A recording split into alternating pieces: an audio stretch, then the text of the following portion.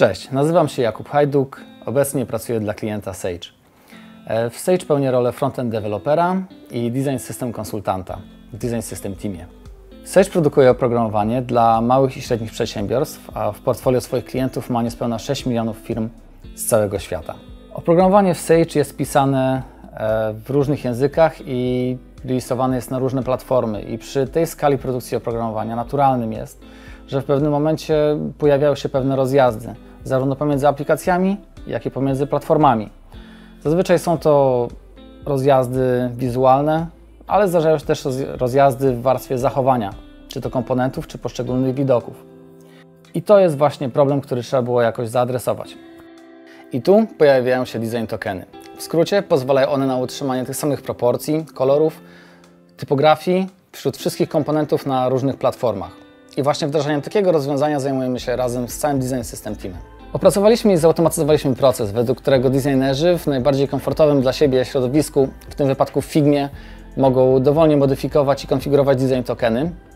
Natomiast kiedy uznają, że wprowadzili już wszystkie zmiany, jakie były potrzebne, że poprawili wszystkie wartości, które trzeba było poprawić, mogą zrealizować tą bibliotekę. Wtedy to wszelkie wartości z tego zewnętrznego JSON-a tłumaczone są na arkusze zmiennych dla różnych formatów i dla różnych platform. Naturalnie, oczywiście potem releasowana jest biblioteka zawierająca wszystkie te arkusze i od teraz może być konsumowana przez dowolne aplikacje na dowolnych platformach. Żeby to wszystko zabanglało, wykorzystujemy Figmę z odpowiednimi pluginami, zarówno tymi z community, jak i naszymi autorskimi. Do Continuous Integration i Continuous Deployment wykorzystujemy GitHub Actions.